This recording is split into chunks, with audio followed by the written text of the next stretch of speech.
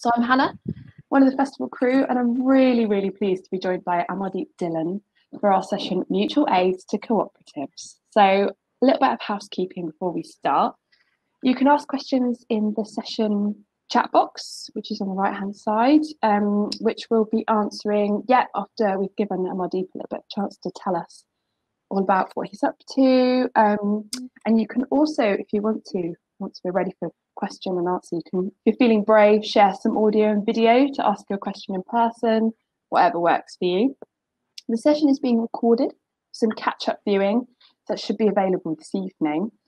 So to introduce our wonderful speaker, Amardeep is a bartender at the Ivy House, a founding member of South London Bartenders Network and Nunhead Knocks, an editor at Red Pepper magazine and a freelance journalist. And I think you're writing us an article for the next issue of Stare magazine, I believe.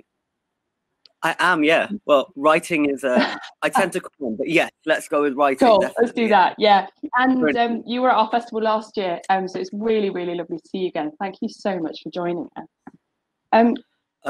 Yeah, thank you so much for having me.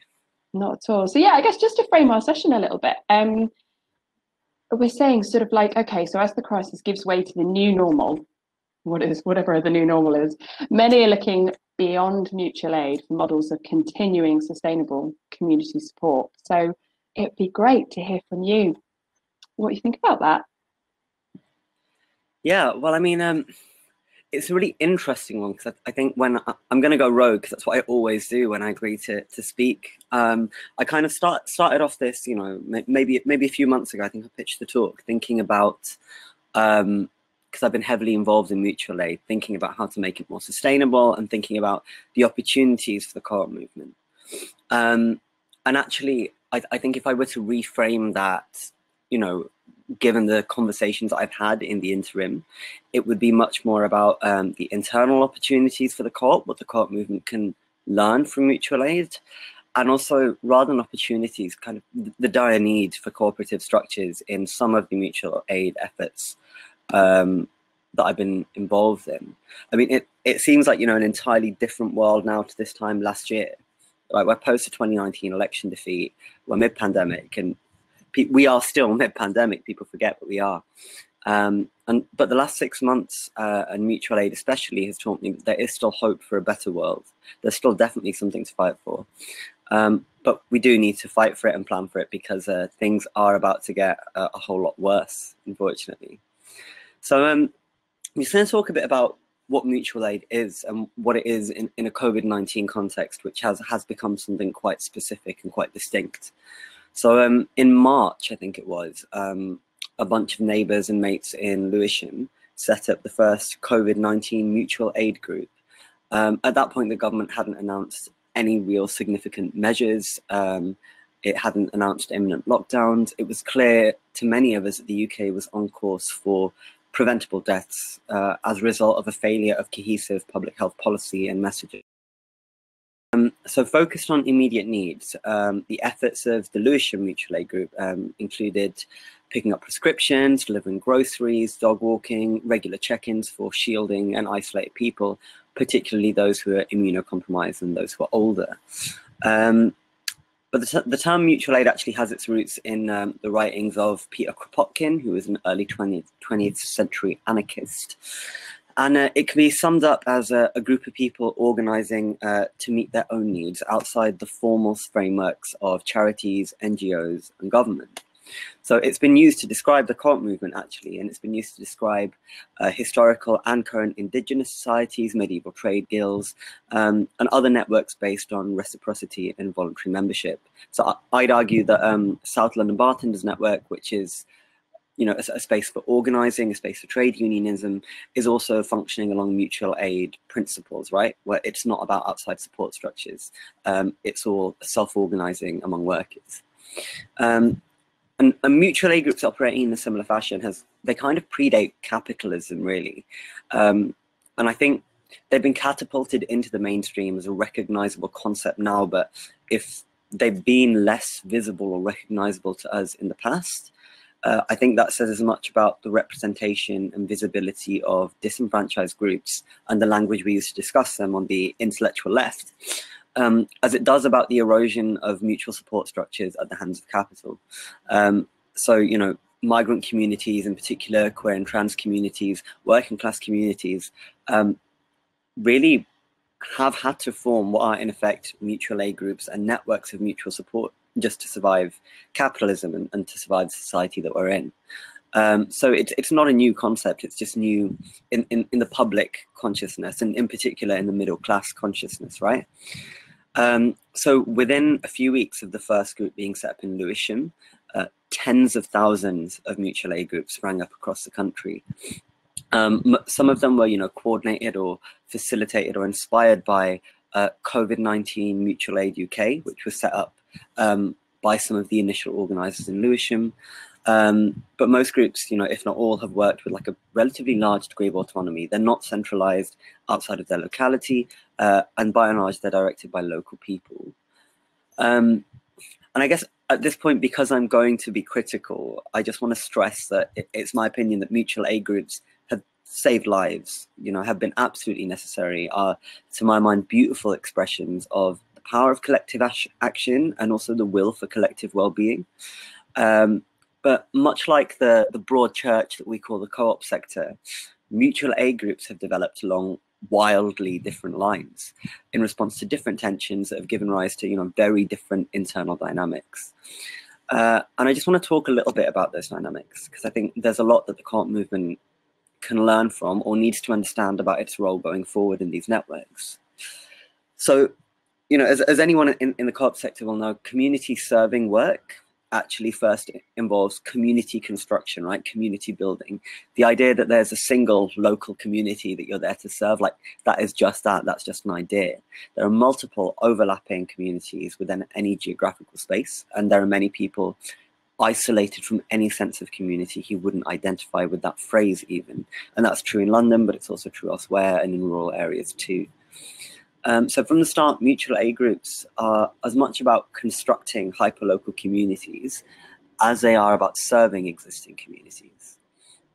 And it's really important to remember that as members of a mutual aid group, our relative positions within capitalism, so that's class, employment, migration status, all of that, that determines how we see and relate to community serving work, which is done outside of, but not isolated from, a wage labor system, right?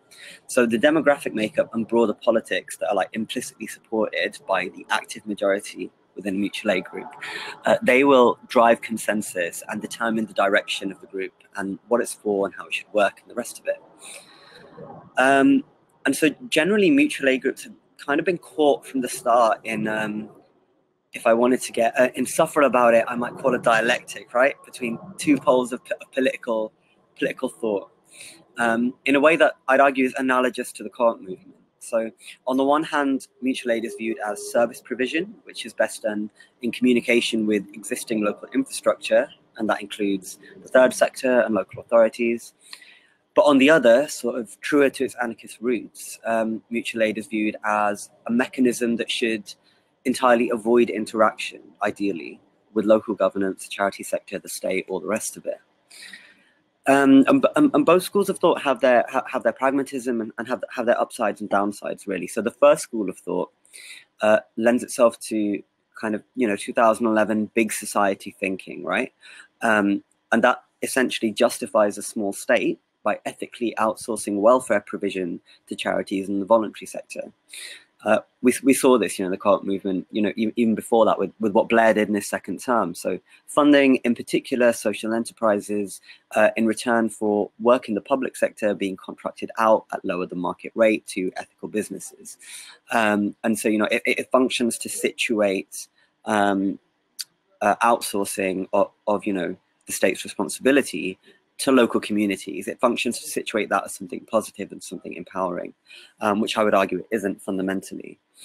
So just as parts of the co-op movement were, you know, used to justify partial privatization, this corollary view of mutual aid, I think, will provide ammunition to a government looking to roll back welfare spending post-lockdown, because communities have come together, you know, mutual aid groups have, you know, filled in the gaps. And it's a double bind really. We had no choice but to mobilize, but the fact that we did, that's definitely also going to be used against us. And local authorities with, you know, budgets probably looking to be cut again in the near future, they're going to look at sectors where mutual aid groups have been active and potentially see those as sources of savings, which is very damaging, I think, in the long run. So the second school of thought, which is a more anarchist one for mutual aid, that emphasizes its potential as an alternative rather than a supplementary of existing structures. So the problem is that in practice, this rarely manifests successfully during a COVID-19 context, at least, partly due to the scale of the crises and, you know, that we've had to modify to adapt with, and partly due to the demographics of people who've been able to get involved in mutual aid in the first place, right? And demographics in mutual aid groups tend to be overwhelmingly white, overwhelmingly middle class, and interestingly, there's a slight skew towards women as well, taking more of an active role. But so while these two positions kind of might appear to be mutually exclusive, in practice, almost all mutual aid groups are kind of awkwardly straddling both. So in a piece for Red Pepper magazine earlier this year, I argued that in a COVID-19 context, the distinction between mutual and non-mutual aid is sort of a false dichotomy, really. Because rather than focusing the debate on whether or not a mutual aid group should engage with local authorities, it's much more honest to think about the fact that we already are, right? There are councillors active on mutual aid groups. We're referring people to different degrees to council services. Some councils, you know, with or without permission, have been referring casework to mutual aid groups. And I think, you know, in attempting not to lose the political roots of mutual aid, we have to be honest and frank about the limits of our radicality. And that means acknowledging that, you know, the implementation of the politics of mutual aid necessitates degrees of compromise in a capitalist society. And that's in the same way that, you know, we see the proliferation of hybrid co-ops or social enterprise rather than, you know, Rochdale style full worker co-ops, right? But so when I've been writing that piece for Red Pepper, I've been in firefighting mode with local mutual aid groups for months. I'd spent most of the last 6 months just like close to burnout, and I wasn't the only one. And it's only recently that, you know, as networks, we've been able to really consider longer term solution to tensions that were thrown up by organizing during lockdown. So I've spoken to, you know, a bunch of incredible organizers up and down the country, and like been able to look critically at the work that we've been doing in Peckham. And so, yeah, that's why I'd kind of reframe this talk as more about the dire need for the dissemination of cooperative models to allow these networks to be self-sustaining and ready for a second wave that's on the horizon, that's going to hit at roughly the same time in all likelihood as mass evictions, as renewed austerity, and as a recession intensifies that is unfortunately set to dwarf the 2008 financial crash. Now I realize I've spoken quite abstractly, so I'm just going to like walk you through actually what mutual aid is and what we've actually been doing. So around the time that the Lewisham group set up, I saw it on social media. I thought it would be a great idea to set up a local group in Peckham. It turns out people in Southwark were already mobilising, and there was also a group, a Facebook forum called Nunhead Rocks, which is very cute, that were trying to organise something roughly within the same kind of parameters. They didn't call it mutual aid, but that was what they were grasping at, really. So I got involved in Nunhead Rocks kind of when it was just like 3 people having pints in a pub. And it's grown massively to something really incredible and really empowering. So we've been facilitating weekly check-ins for people who are isolating, peer-to-peer mental health support. For a while, we are providing hot food deliveries. We have been, you know, delivering food parcels to people who are shielding, arranging neighbours to pick up shopping, prescriptions, dog walking, and all of that. And we try to set up, you know, the website and the WhatsApp groups as just facilitating community engagement. Obviously, as often happens, you know, within activist or community organising circles, responsibility kind of becomes concentrated and things tend to get a bit centralized. So I was on the steering committee, and very quickly, because of this, the the need for being so involved when we were setting up all these new systems and writing safeguarding policies, there was a kind of natural a coalescing of what you might call power, really, in a centralized system. The work we were doing was still really important. It still saved lives, but it was more obviously removed from what we were trying to do when we were using the language of mutual aid, right? You had facilitators, you had volunteers, you had aid requesters, and that's, at its root, that's not what mutual aid should be about. It should be reciprocal, and it should be as grassroots as possible. So I had a talk with Sean Whelans, who's a giant of the co-op sector, about sociocracy and about cooperative models of organizing. And we're now concentrating on trying to devolve power and to devolve responsibility, because I personally would like to see these networks continue. I think they have real material and political potential, and I think that there's a lot more work to be done. But in recent months, it's become increasingly clear, right, that, and this is across mutual aid groups, not just non-head knocks, that the requests for aid that we were getting weren't really about COVID-19 anymore. This kind of spectacle of the crisis, actually it became apparent that's not the real crisis that we were fighting. There were issues that predate COVID, that for some reason they were insufficiently galvanizing on a mass scale by themselves, which should give us all pause for thought, I think. And these are issues like, food insecurity, food poverty, no recourse to public funds, and unlawful evictions, a massive mental health crises that was, around, suicide ideation, self-harm, that kind of thing. And we kind of found ourselves on the one hand thinking, we're not equipped to deal with this, right? We're just a bunch of neighbors. We weren't set up to deal with this. And on the other, knowing that actually these were the real crises. This is what really needs to be addressed, and mutual aid should have a role in addressing these. And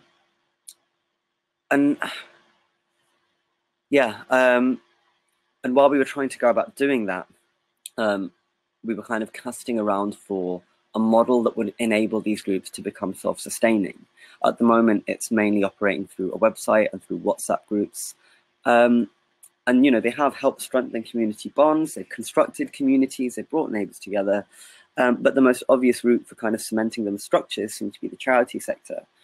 And Sarah and John Wood, who's an organizer, a mutual aid member in Lewisham, made a really good point, which is that there seems to be a massive disparity between the actual opportunity for direct action and what we saw over lockdown, which was a massive and overwhelmingly middle-class engagement with digital platforms like Deputy, like WhatsApp, like websites, offering to liaise and organize support. So a pattern has gradually emerged where there's an instinctive tendency towards depersonalized aid, which is why, the charity sector seems maybe a bit more attractive at first glance. But that's actually oppositional to the type of grassroots responsive organizing that historically has characterized mutual aid. And this is kind of where the co-op sector comes in. So I'd known an organizer called Shiri Shalmi for a few years. I know her through the trade union movement. She's a fantastic organizer. And she's also been involved in Cooperation Town, which is a worker co-op started to promote worker co-ops. I think that's right. And Cooperation Town were also involved in setting up a food co-op in Kentish Town that actually was set up before COVID, right? The way a food co-op works is, it's an old idea. It's been around for about 150 years. You get a bunch of local people, maybe 20 households, to pool their resources to access affordable food. Now in London, because it's literally swimming in surplus food, you can actually get a lot of that food for free. You just need a space to store it, you need a fridge, you need food hygiene, and all the rest of it. But you can get most of your weekly shop for free, and the rest of it you can buy in bulk at wholesale prices. And this is very different to what we've been doing, where we've been sending out food parcels to be delivered to families that are food insecure. And that's not been sustainable, by the way, where every week we're worried, do we have enough food? Are we able to provide people with what they need? So the food co-op offers an immediately more attractive method of organizing. And what I personally would like to see, Nunhead Knox and other mutual aid groups that have been combating food insecurity do, is to shift towards facilitating, the empowerment of, working class and migrant communities in particular, that says to them, if you want to organize, if you want to set up a food co-op and get your, household weekly food bill down to something like a tenner or a fiver in a way that's sustainable, we can help, we can facilitate that. We've got a bit of disposable income, we've got the networks, we know the council, we've got access to community spaces. This is something we can facilitate if you want to take a role in doing it. Because a food co-op is also a worker co-op. It's not something you can parachute into a community. It's something that every household has to take an active role in, whether that's, updating membership spreadsheets or collecting dues or sorting out distribution and packaging and shopping lists and stock taking and all the rest of it. But it's actually relatively low labor intensive once you've actually got things set up. And this has spread like wildfire across the South London mutual aid groups that I've been involved in, because we've been casting around for a purpose, really, a purpose that these networks are actually fit to deal with, in a way that shifts us away, transitions from the charity model towards genuine reciprocal mutual empowerment. And it is also at odds, by the way, with most of my experiences with what we call the co-op sector, right?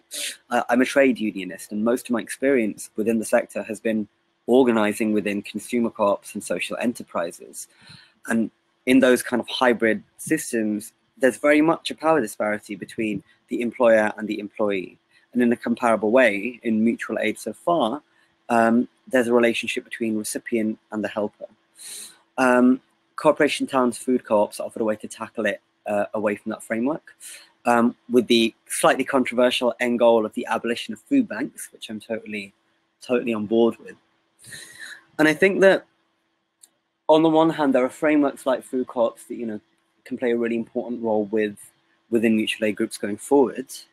But it's also important to remember that co-ops that exist have been really important, played really important roles as parts of physical infrastructure at a time when mutual aid was organizing largely in the digital world and was, to be honest, tending towards a kind of technocratic approach where you have to have access to at least WhatsApp or email, or if you want to get involved and help, you have to have an awareness of certain online systems, right? Certain tech literacy.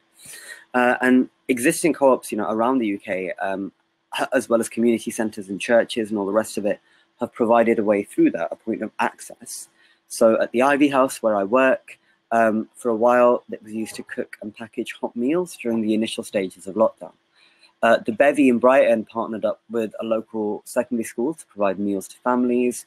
And Ian from the Bevy at Brighton Food Factory, they're looking at sustainable models for getting local, affordable, fresh produce to food insecure families in a way that tries to foster a sense of solidarity among kind of, middle class and working class consumers, rather than a relationship of charity. So I think, it's important to remember that as much as I'm being quite critical, there's a lot of exciting work going on. And there's also evidence of the kind of community spirit that after 2019 and the election, to be honest, I'd convinced myself maybe just existed in the pipe dream of leftists on the internet, right? And at the same time, particularly, in my experience from the perspective of workers, there's a lot to be afraid of too. So we are in the midst of a global pandemic. The oncoming recession is going to change our experiences of work like almost unfathomably. I don't think we can quite conceive of it, what's about to happen. Much has been said of localized lockdowns, less has been said of localized furlough, for example. Evictions on a scale not seen in recent years on the cards, and the benefit system has been squeezed to its most punitive, cruel, and inadequate iteration yet.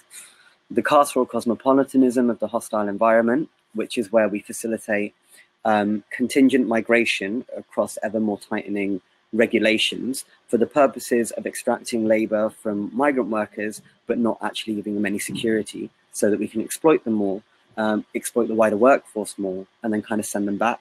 And we've seen this already with chartered flights from Romania and Bulgaria, I believe, for fruit pickers. That's getting worse. And rhetoric pitting migrants against non-migrant workers is reaching new heights, right? Austerity, we're still seeing the effects of austerity. but the effects are going to worsen, and it's going to continue returning in full force. Vital services are going to be cut, and businesses that are often at the mercy of exploitative landlords are going to shut down.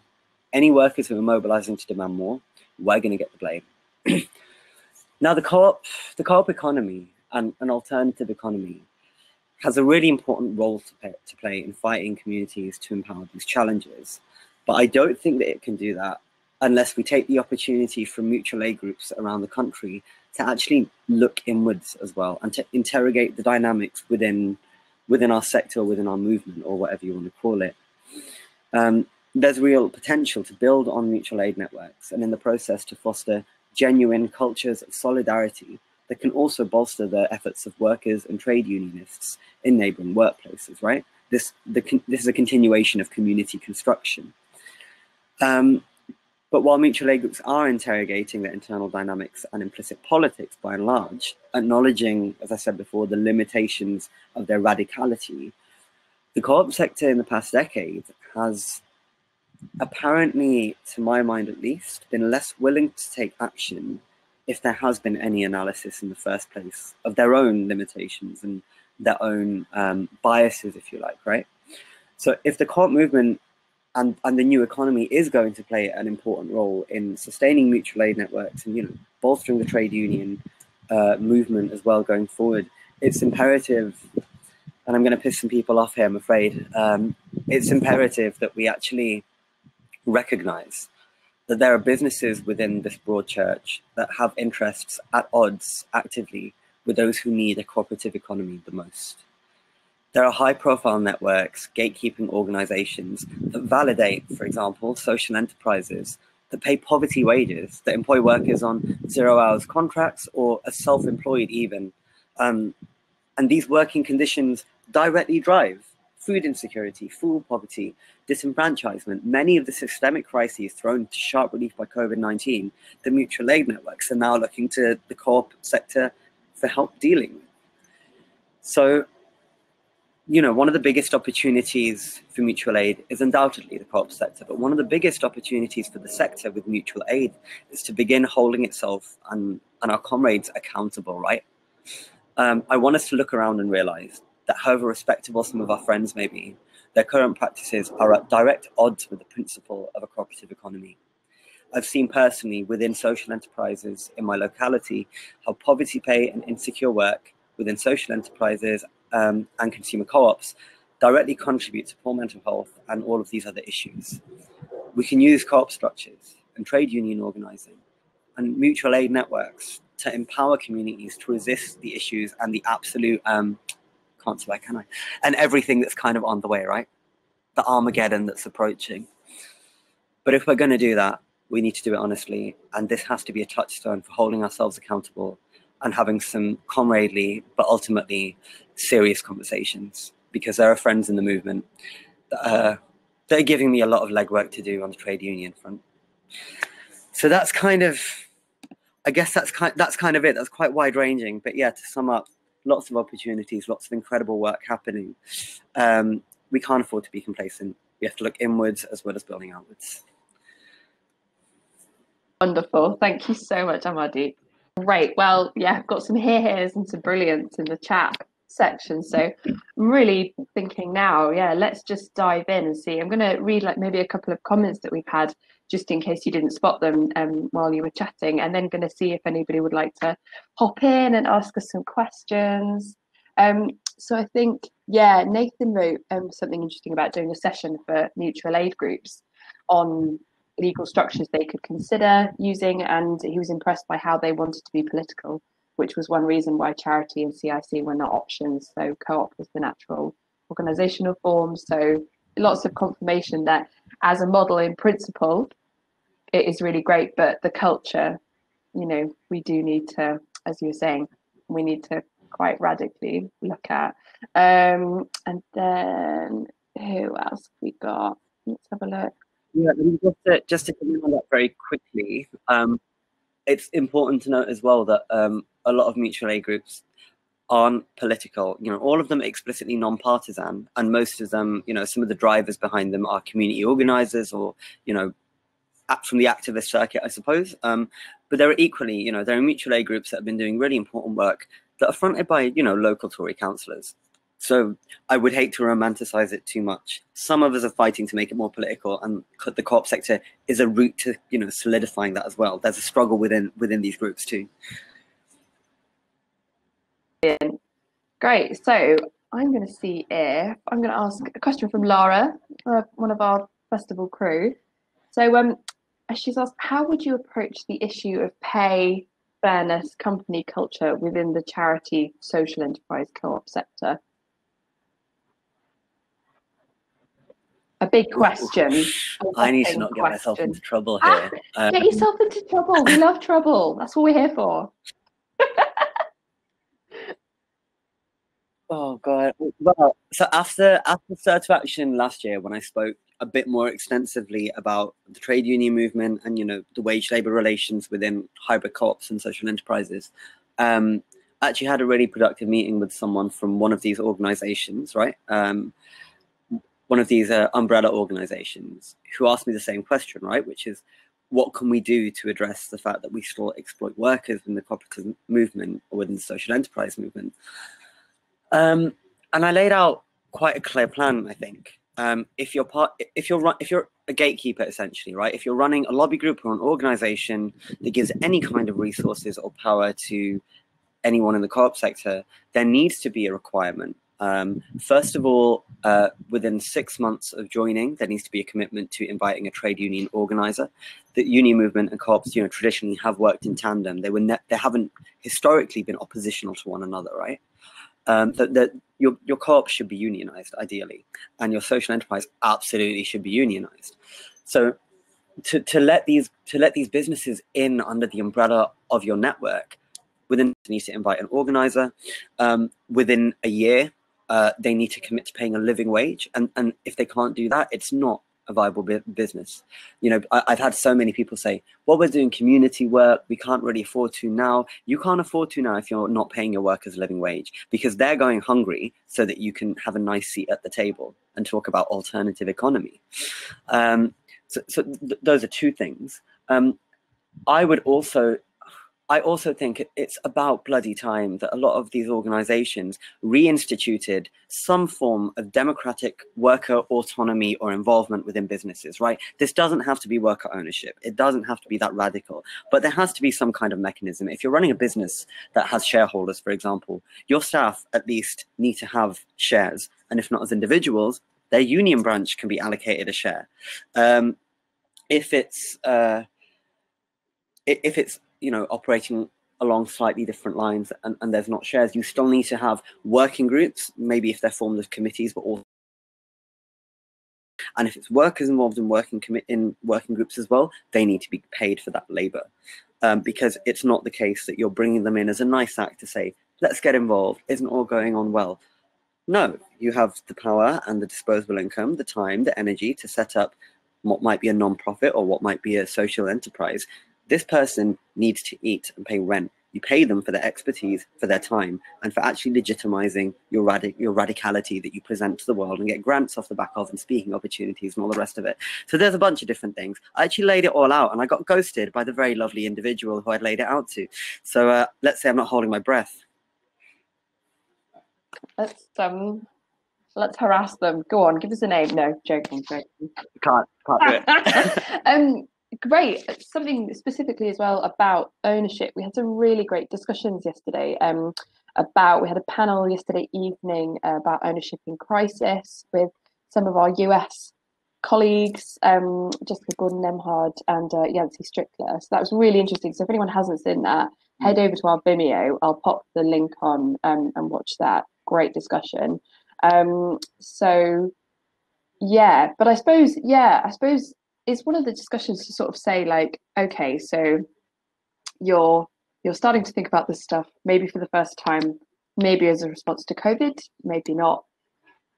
Is it, you know, can it be broken down for people? So, you know, people who are nervous of allowing in more democratic ownership and more opportunities for people to be involved, living wage, you know, is there a way of saying, you can have help doing this. You know, there's guidance.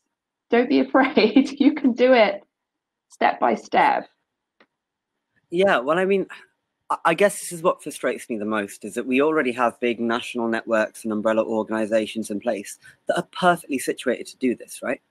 Like on a personal level, like, I'm always happy to, like, I've got, you know, I've got the speaking opportunity, but I have relatively limited expertise, right? I'm just a bartender who happens to work in a co-op, who happens to get involved in the trade union movement. There are people that have been, you know, studying this and, you know, long been engaged in the movement for much longer than I have, who are full of expertise, thinking specifically about people like, you know, Sean and Shiri, probably Johnny actually as well. But at the same time, like, it's not 100% feasible all the time for individuals within the movement, which is how it's currently functioning, right? It's individuals within the movement are touchstones. And as I did to prepare for this talk, I went and found them and was like, help, what's going on? And that's fine, that's good, that's solidarity. I think one thing that STIR could be really useful in facilitating would be some kind of shared resource where, you know, things like, but you could have people involved in the movement looking in on business models that existed and having Zoom calls, just giving advice on how you can do it better, right? Or how you could improve. Because at the same time, I'm being relatively, it could be seen as being antagonistic, right? And that's just the socialist in me. But at the same time, like, I know that a lot of people who own these businesses or who start these businesses aren't setting out to exploit workers, just not on the radar. You know, where it's like the beer that you bring in or the coffee grounds that you get, the workers that you get. What's the best value for money? So I think a resource pack that, you know, could be facilitated by STIR, that could be freely available online, that would be good. Someone in the comment section asked for the paper that I put together for the unnamed organization. I'm gonna have to try and find it because I'm very chaotic and not like a functional human, but I can give it a go. And like, if I pass it on to STIR, like, feel free to just disseminate it, or I'll put it on Twitter or something. Yeah, and I do think as well, you know, given my experience with the South London Bartenders Network, which is, to be frank, like, I think revolutionizing the way that local trade unionism is done. You can just have like workers on Zoom calls from across the country. You can have business owners on Zoom calls. Like, it doesn't always have to be going to this conference, reading this paper, getting this qualification. Just like DM someone and be like, hey, anyone up for a chat? Because that's how I've learned so much about all of the things I've just said to you. None of this is original content. Yeah, absolutely. And I mean, almost sort of bringing in kind of what we want to do with the festival, which is, you know, asking for people to play with ideas. I suppose one element of that reciprocity is encouraging kind of creativity and playfulness kind of with each other about how to craft, you know, within the co-op structures that we have, how to craft new ways of interacting with them and using them that are more democratic. You know, it's not just in the articles of association, right? It goes so much beyond that. Yeah, absolutely. And sorry, one thing that I actually can't believe I've forgotten to say is that very few of the mutual aid groups that I'm aware of in South London would have been able to do half the work they're doing if it wasn't for Open Collective. Open Collective were the way that we managed to fundraise to pay for food supplies, to buy, you know, materials for leafleting, to get stuff printed as well, to get masks made and distributed. A lot of the work that we've been doing and the hardship funds that have been set up, that has been via Open Collective. So that was one really important link that I can't believe I didn't think to put in the bloody speech. Retrospectively, can we add that in? Can you cut it and just put it a bit further back? I'll do some editing wizardry. I've put the link in I think I've put the right link in the chat if anybody's interested in having a look at that. Oh, that's interesting from Kate. Could we have sociocracy facilitators swapping facilitation in different areas? That'd be a really interesting thing to play with. Yeah, I think that would be definitely really, really interesting. Because the ways that sociocracy gets interpreted are like quite variant as well, and all of them are like situation specific and often, you know, just best suited to the context in which they're being implemented. I definitely think that just some kind of facilitation for those conversations would be very, very useful. Definitely. I'm just wondering and I suppose, like you were saying, it's really interesting how we sort of within the movement, and you were saying just a bartender, and it's like, oh, it's the most important job in the universe. But how going through the journey that you've been through, obviously, like I said, a lot of learning, a lot of talking to other people. Laura's asked, is confidence or lack of, how crucial is that to self-organizing? Yeah, I think. I mean, I think it is really crucial, of course, but I think part of that comes from having, to be honest, part of that comes from the privilege of having good support networks, right? For example, I never really got involved in activism at uni or anything because I was mainly trying not to top myself, and like my involvement in like the movement has been very slow because I've had a lot of imposter syndrome. I like wasn't sure what to do or if I had transferable skills.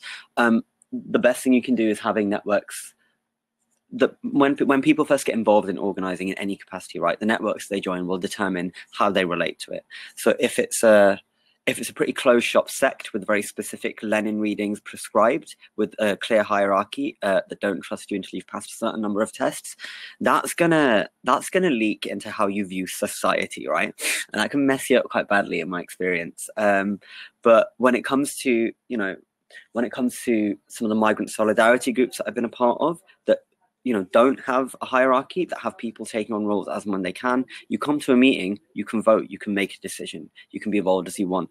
Those gave me confidence because I saw people around me just, I realized that there's nothing special about organizers. It's not a quality. You're not a leader. I hate this phrase, organic leaders. You're not a leader. You're someone probably has a bit of time, a bit of privilege, or conversely, like desperately needs it, right? That's how it goes. And we need to disabuse ourselves of the idea that people who start things or found things or get organized or whatever are heroic. Nothing heroic about this. It's mutual self-interest. It's the oldest dynamic in the book, right? And I think so. Confidence comes from facilitating healthy organizing spaces just generally as well. But there is also, of course, a personal mental health element, and that is related to personal support structures. My advice would just be like, if you have any ideas, just find someone who has some rough expertise or experience and just chat to them about it, because most of us just love talking about stuff all the time. It's why I'm on this call now, even though I'm never up before midday normally. Yeah. Right. In the comments, pizza is also being raised as a critical factor. Matt says it mostly starts with pizza. I think this is very, very important as well, actually. And you also need to have sociocratic methods of deciding whether or not to let people that have ham and pineapple on pizza participate for me. That's a tension that I've been involved in that you have to really consider. We need a whole spill out session just to tackle that question, because that is the elephant in the room, definitely. Amazing. So, someone distracted me with pizza. Who was that? I had a really good, interesting thing in my head, and then it's totally gone. Oh well. Great. Just having Lara again. She's proper on the questions at the moment. But yeah, we were having an interesting chat last night, actually, talking about intergenerational and bringing in young people, older folks. And is the co-op movement suffering with not listening to different voices? So yeah, she's asked, what's your knowledge of kind of intergenerational groups within this? So how many older, middle-aged, and younger people mix to organize?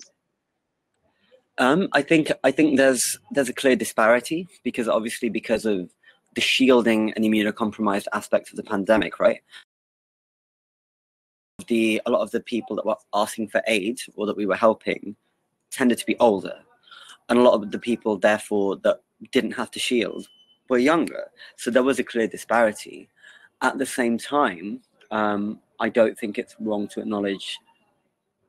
I think it was probably unavoidable to a degree that there was going to be an age disparity in who could get so involved when it comes to doing stuff on the ground, right?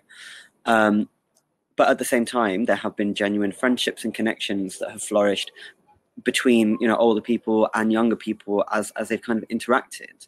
And older people that have been shielding or that have been unwell in the past have also contributed in other ways. You know, they've been more active on the WhatsApp groups. They've been manning the phones, doing, you know, emotional, you know, peer-to-peer support as well. I don't really have the stats for it because we didn't collect any of those, because this kind of sprung out of nothing and just desperate need, really. And to be honest, I'm almost glad we didn't, because it gets a bit too much internal review.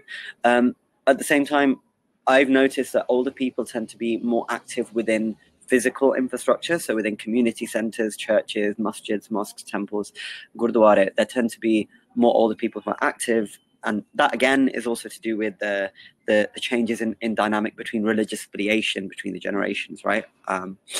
So yeah, and so I think it is tricky.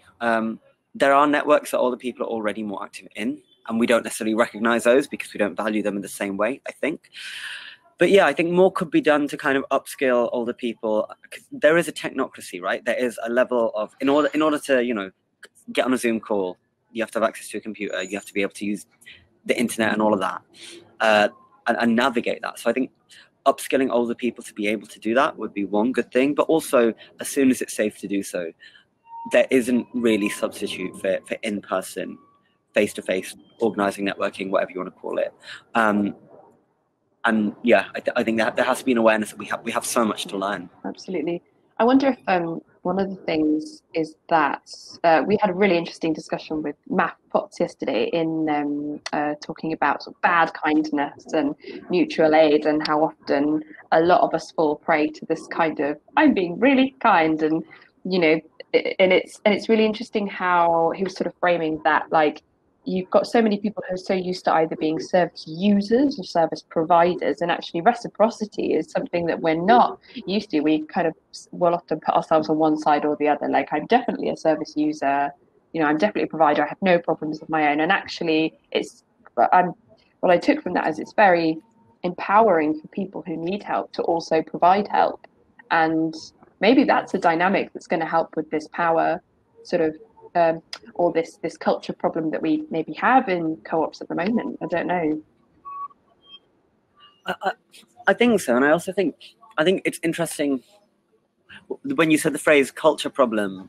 I had a conversation with a Palestinian organizer called Kareem a few weeks ago, where we talked about the fact that, you know, a lot of the people that were really keen to help, when they had to shield or there was an issue with them, were less keen to ask for help. And I think part of that is the framework, the charity framework, the shame aspect. But, you know, within migrant and diaspora communities, sorry, I think that's a bin men, within migrant and diaspora communities, there are often greater levels of an acceptance of, like, you give and you take, right?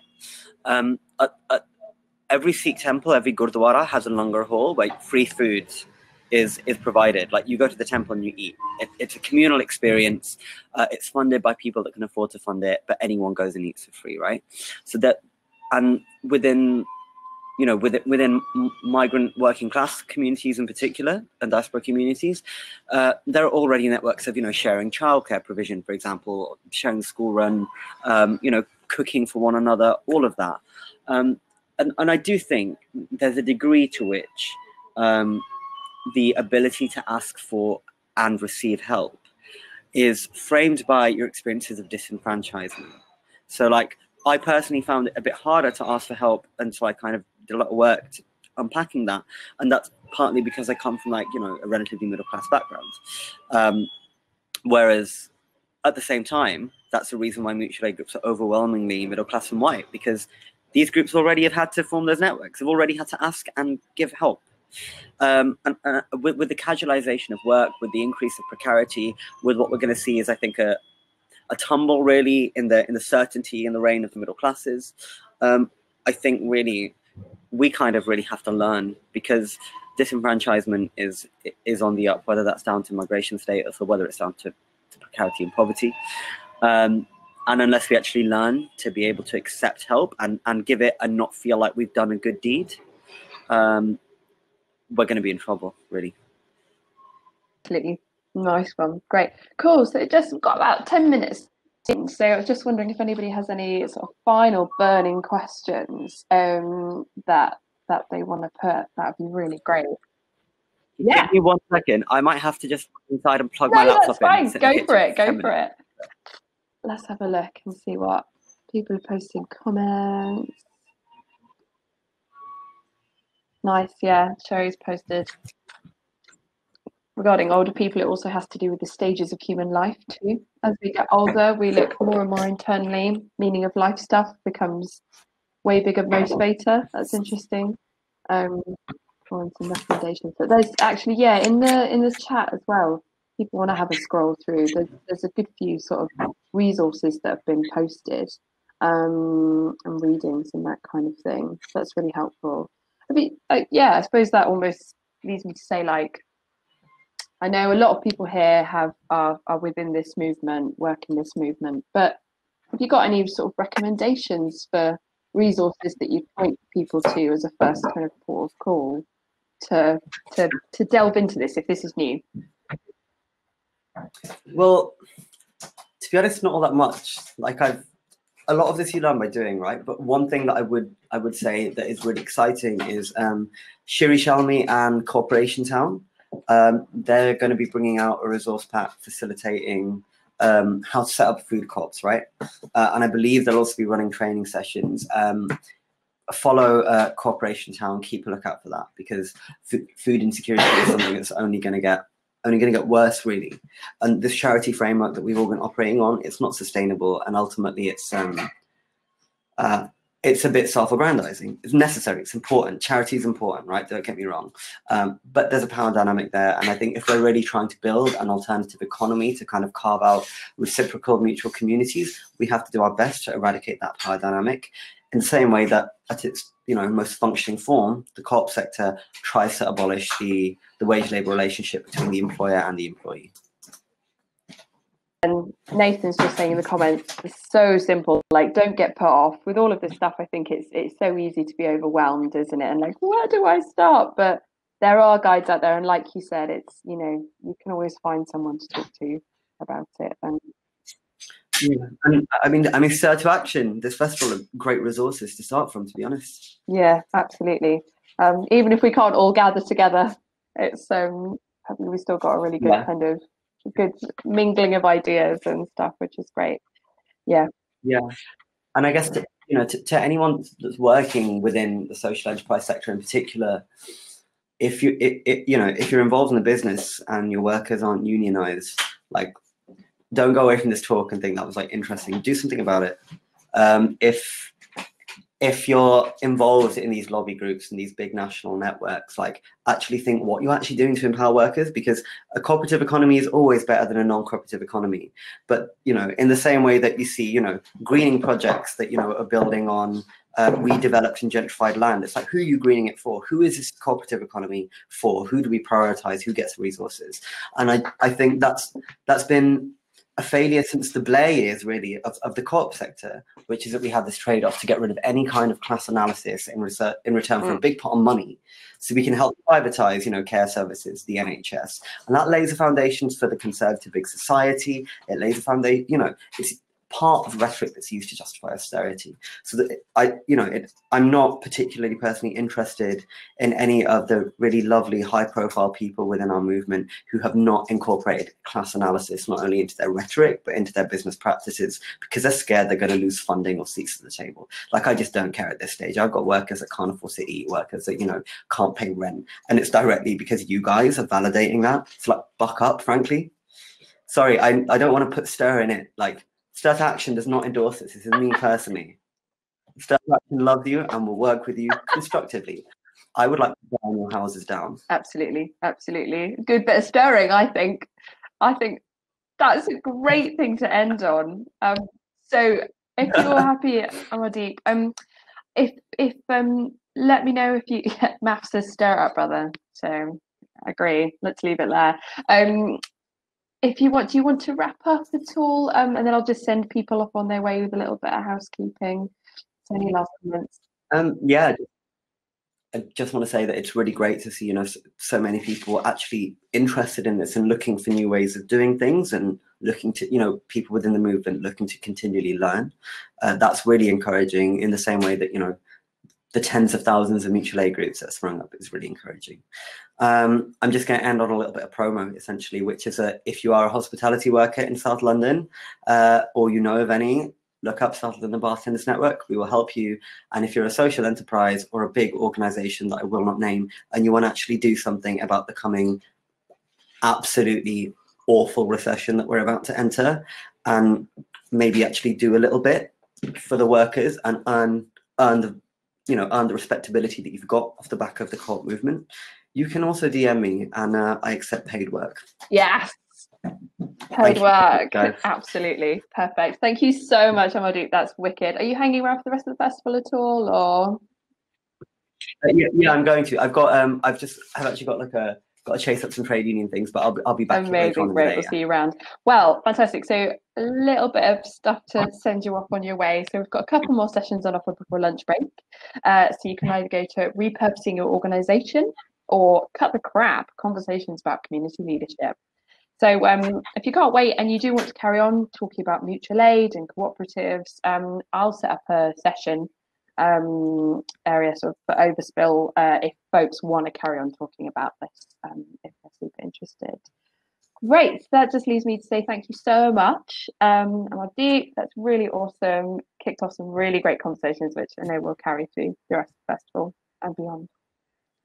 Thank you so much, and thank you to the whole team. Nice one, thanks, mate. All right, take care. See you soon.